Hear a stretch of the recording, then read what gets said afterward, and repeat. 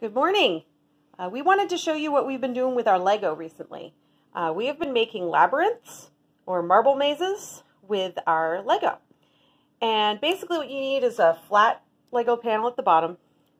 And then you need to make, if you've got a small enough marble, like the little bitty ones, has to be pretty small, you can make your path only 2 pegs wide and two bricks high.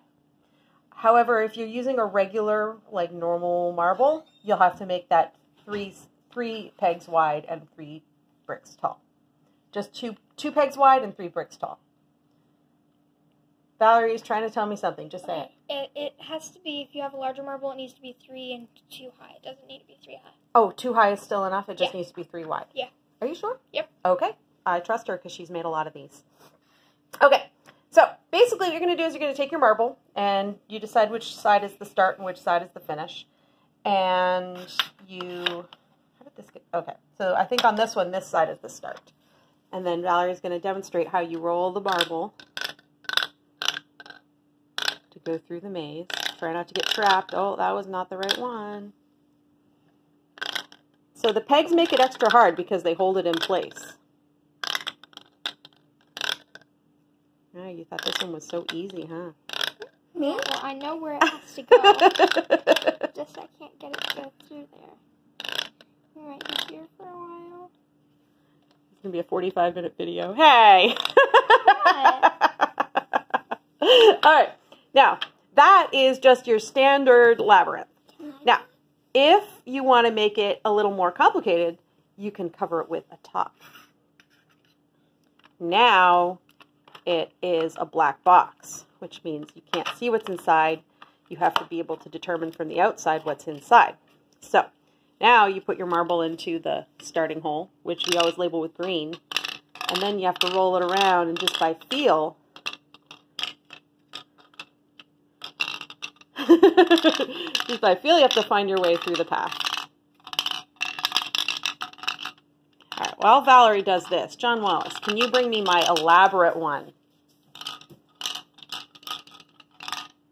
And the lid? Yep.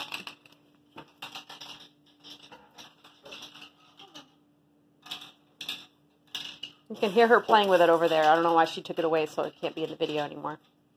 All right, so I have made a much more elaborate version. Oh, Yay! it came out It came out the start. It doesn't count if it comes back out the start. So I've made a much more elaborate version of this. I've got just a big base plate on the bottom. We were tired of losing our marbles when they fell out, so we made this little scooper catcher spot, so then when it comes out the end, it gets a little caught in that little scooper. I put a slope in there to make it easier to scoop the marble out. Scoop. And unfortunately, base plates, dear Lego, if you're listening, change this please. Ah, it came back out the start again, didn't it? Yeah. Lego, if you're listening, base plates should have sticky parts on the bottom too, because a normal base plate you can't stick on top of anything. So we had to create our own makeshift cobbled together base plate to make a lid for this maze. So I was gonna do a test run with the marble, right? But Valerie hasn't gotten it out yet. This is very... Yay! Yay! All right. So on this one, let's see, which way is the start? The start is this side here. So John Wallace, you going to demonstrate? I always start on this side. He likes to start at the stop. Usually because I make the maze from the start to the end to the start is an easier maze. So usually. This one's got a trap at the very beginning. No, very end. Yeah. Very end.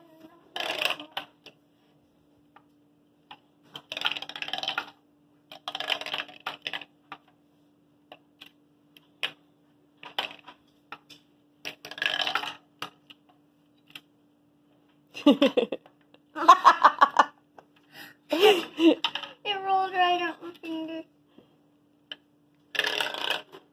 Oh.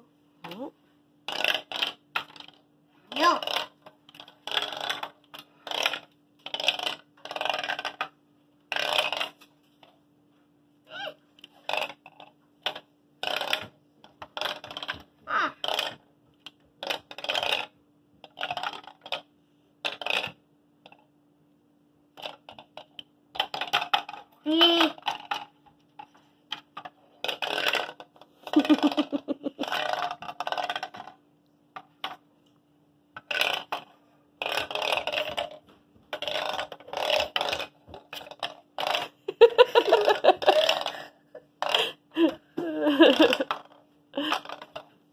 needs to do with the lid on. This video is long enough. I'll put the lid on, but I don't think we'll do the whole thing. Okay, don't break it. I'm trying. Come on! Clearly the lid is not necessary to make this one a challenge.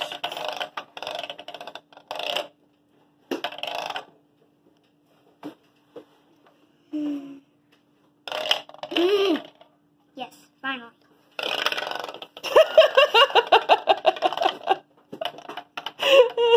Get in the middle now! I said get in the middle! Alright, I'm going to stop it. Alright, I'm going to pause it and put the lid on. Alright, we've got the lid on now, and so we now have this. It's really, really difficult, extremely impossible. Keep you busy for all day black box maze. Valerie's got another one over here. Oh, nice. I think it came back at the start, though. Valerie's got another one here that she's made that's got 3 levels. Can I tip it up on its side? Yep. So the bottom level is an easy maze, and then it's a medium maze, and then it's a hard maze as we progress up. So this one she's made a little smaller because this size base plate, you can stick the bottom onto the tops of other bricks. Yeah. And Valerie likes to make this little basket on the top to hold the balls so that it's there ready to go. So there you go. That's our black box Lego Labyrinths. Maybe that will keep you occupied for a little bit today. Oh, it will.